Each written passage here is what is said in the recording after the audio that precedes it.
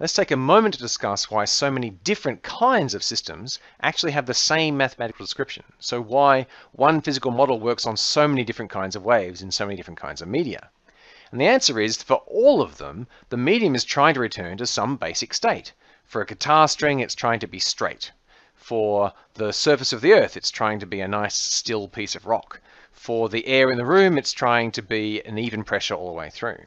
And so when I induce a wave by stretching the guitar string or the rock, or by compressing some of the air in the room, then the wave might be traveling, but if I look at one little piece of that medium, it's always being pushed back to where it started from. The air is always being pushed back to having a nice even pressure, the guitar string's being pulled straight, and the rock's being pulled straight.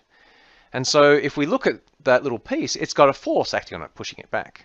And it doesn't matter what the shape of that force is, and that's the trick, you see. If I have a different curve for the force for each of those different situations, if I have just a small amplitude, if I have a little perturbation, then I'm zooming in on that curve.